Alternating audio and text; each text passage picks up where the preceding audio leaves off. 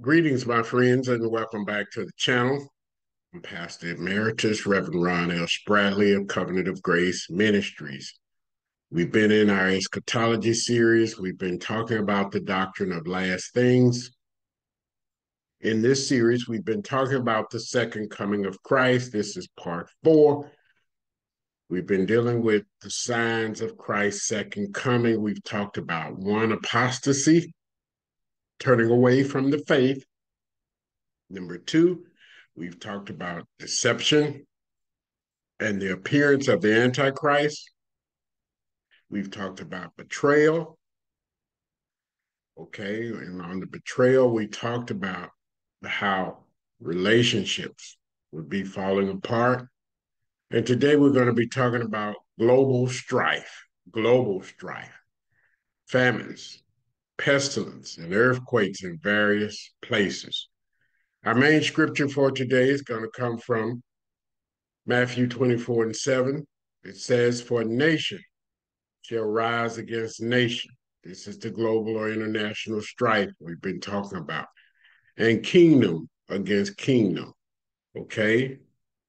And there shall be famine and pestilence and earthquakes in various places. All these are the beginning, only the beginning of sorrows. So let's go into our bullet points. The acceleration of global strife is here. Wars and rumors of wars. Okay? International conflict, division on every front. When I'm talking about division on every front, I'm talking about even the family, within the family, institution of the family, the church, politics, government.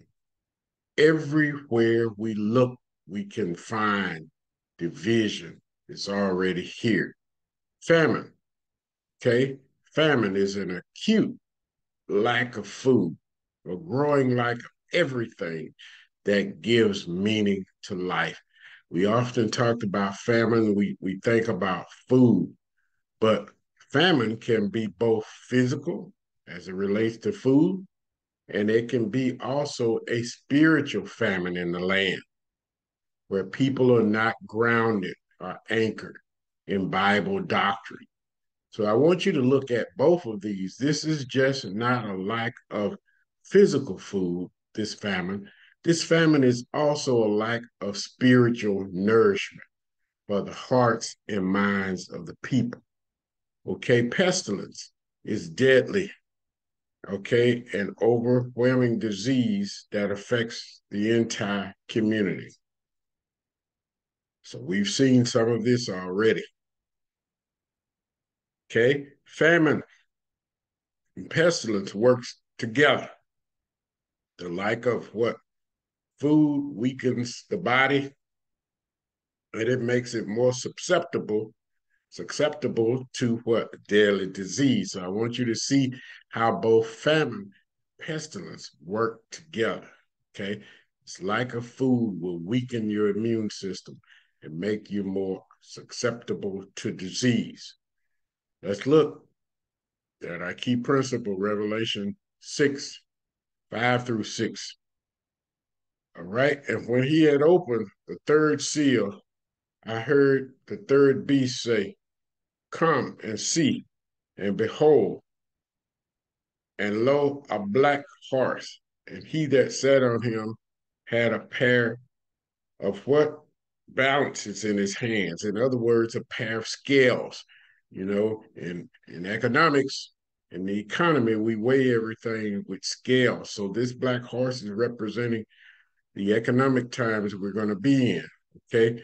And I heard a voice in the midst of the four beasts say, "And a measure of wheat for a penny, and 3 measures of barley for a penny, and see that you're not hurt the oil and the wine." So this is the beginning of famine. Inflation is a leading runner. So this is telling us about how prices are going to be increasing as this famine is ushered in and we enter and we begin to see these signs. My brothers and sisters, I want to thank you once again for sharing some time with us this morning. May God bless you and keep you as we continue to study. We have opportunity to bring you another word. God bless.